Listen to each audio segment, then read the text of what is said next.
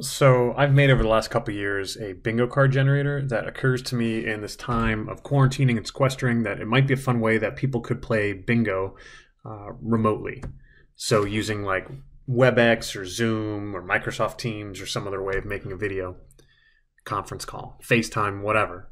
So you need one computer that's a PC and has Excel, and it can actually generate however many boards you want. And then you can just send these boards to people like as a PDF file.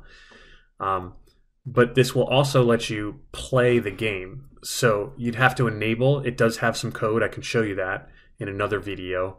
If you hit start, this is about generating the boards, but let's say it's already generated. You can hit the play bingo button, and here's what happens. If you hit the draw button, it will draw the clue. Now, there's two columns here. Like this is the bingo clue, the one that goes in the square, and this is if you want to do it like as like kind of clues. So let's say you're doing it as like a foreign language thing and they have to do an English, Spanish word, whatever.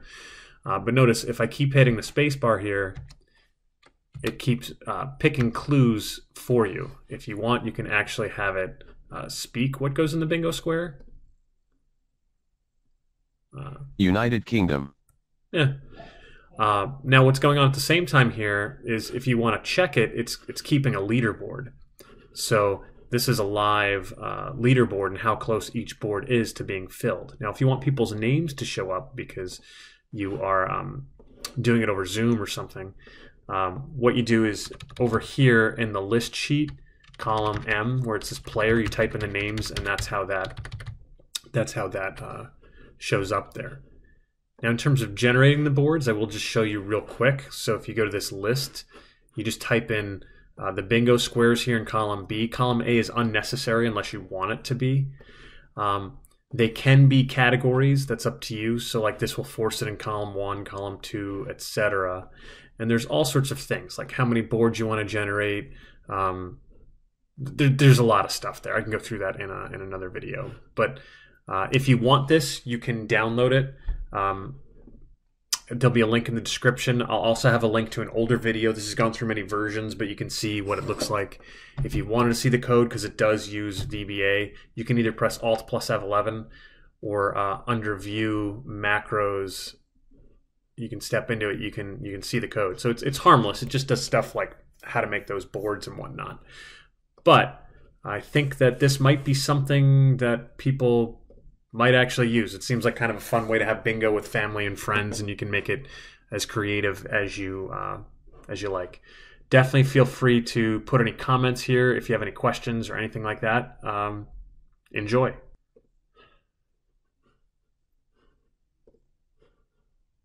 If I wasn't being clear, what you would do is you would open this file, and I'll also link one below in the description that has just like regular bingo numbers because people usually like that too. But you put in this column B whatever words you want to go on the squares of the bingo boards. You press this start button. You tell it how many boards you want. And then you hit generate bingo boards. If you want to print it for people, you hit this prepare for printing button. And what that will do is